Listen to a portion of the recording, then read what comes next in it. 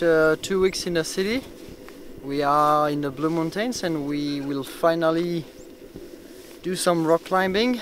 Can't wait. Let's see if it's good or not.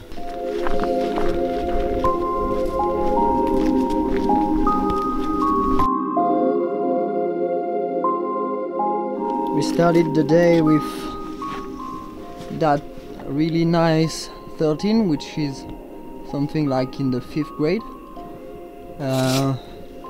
That Audrey is about to climb. We are trying to take it easy because our finger is still injured. What happened? I injured my pulley. Just have to be patient and trying to climb very easy routes and not put too much weight on my finger. All the conditions are here to have a good day. Voilà, prends les bacs. So how did it feel? I don't know, my finger was still hurting, so I have to take care. Anyway, the scenery from the top is amazing, so I'll keep this idea in mind and just enjoy.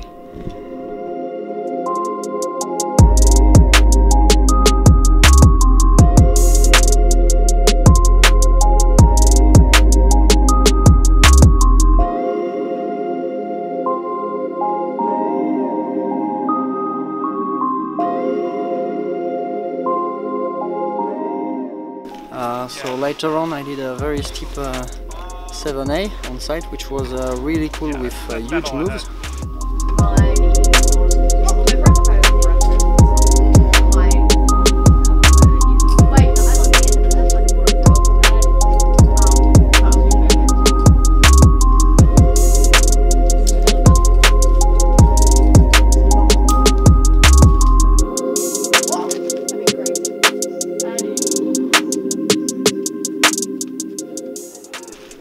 And now we are doing some face climbing.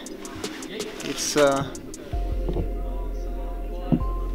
this one is a classical 7A plus. Just missed the on-site, but yeah, really nice climbing.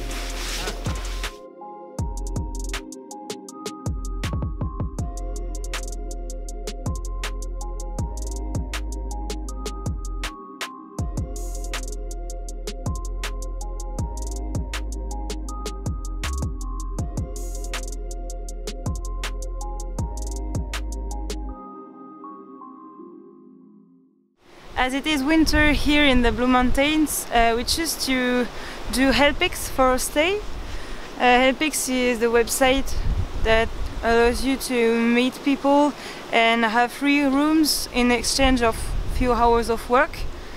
For our first week we stayed with James and Mia, who are two nice Australian guys. They have a huge property with a wonderful house in the middle of nature in Blackheath, a little town in the Blue Mountains.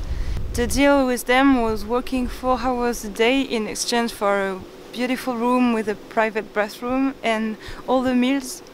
It is a really fair deal because you can have all the comfort you need and meeting very nice people, improve your English, and we also learned a few things about gardening and stuff, so it was really interesting. And one great thing is we had all the afternoon free to do rock climbing on the cliffs. And what was great is that we had only a 10 minutes drive to the cliffs, so you can like go rock climbing only for a couple of hours when you want, and the weather is always beautiful. Like in 3 weeks we only had 1 day raining, so it's like perfect. We are really glad to have a chance to meet James and Mia. They both share a passion for rock climbing and outdoor experiences. James' background was very impressive to us because he's a professional adventurer and he used to do like really risky expedition around the globe. A few years ago he was the first man to cross the Tasmanian Sea between New Zealand and Australia, and he did it with only a kayak, so it's like an incredible thing to believe. and he also went for the longest expedition ever in South Pole. It was also amazing, I guess. So what an impressive guy. We encourage you to read his 2 books about his expeditions. We'll review them later after we finish reading. What is good is Helpix is that it's very convenient to use, because you only have to log in on the website, and there is a map where you can see every Helpix in the world, and there are many of them. So you can contact the people who offer the room and just discuss a bit with them and then agree to go, and it works perfectly well. So we just recommend you to do this. We think it's probably the cheapest way ever to have a great experience abroad. Our big climbing trip begins here in the Blue Mountains. The Blue Mountains are located 2 hours and a half from Sydney. This area is absolutely huge. There is more than 2,000 sport routes, but there are also many trad climbs, multi-pitches. So the rock here is sandstone, and it's an absolute perfect sandstone with very good friction. So the style is mainly crimps and bouldery. You can find also some features like pockets and strange pitches and all this kind of good stuff. Right now it's the beginning of winter here in Australia, so the conditions are perfect for climbing. The temperature is between 10 and 15 degrees. It's always really dry, just a bit windy. As my personal goal for this year is to climb 380, I decided in the first days to start searching a project. I first tried one classic route which is called Décathlon. It was a face climb in the sector of Shipley Upper, and there were 2 crags for me, and I did not manage to find the beta for any of them. I had to abandon this one. Then I tried another classic 8A at the Crag Centennial Glen. So the route is called August 1914. I managed to stick all the move at my first go, so it was pretty encouraging. Second day in the project. I think we'll warm up somewhere around here. There's a nice 7A.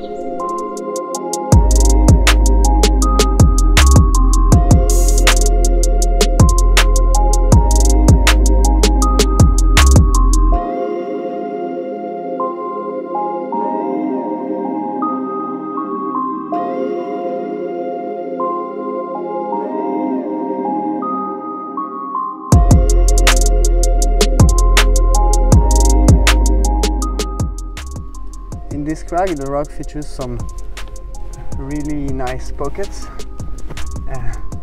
Even though it's sandstone, it reminds me a bit of Margalef. The route is 12 meters. It has about 30 movements in total. It has 2 crags for me. The hardest one is the first one. The hardest move of the first cracks is still really hard for me. It's a big dynamic movement to a good crimp, and you have to heel hook really high, almost at my ears. Actually, I'm pretty happy with my progress on the route today. I was able to link all the move all the way up to the big dyno that I did not stick. And after that I was able to link the dyno and then the 2 moves after, which are still really hard for me. So that was really cool.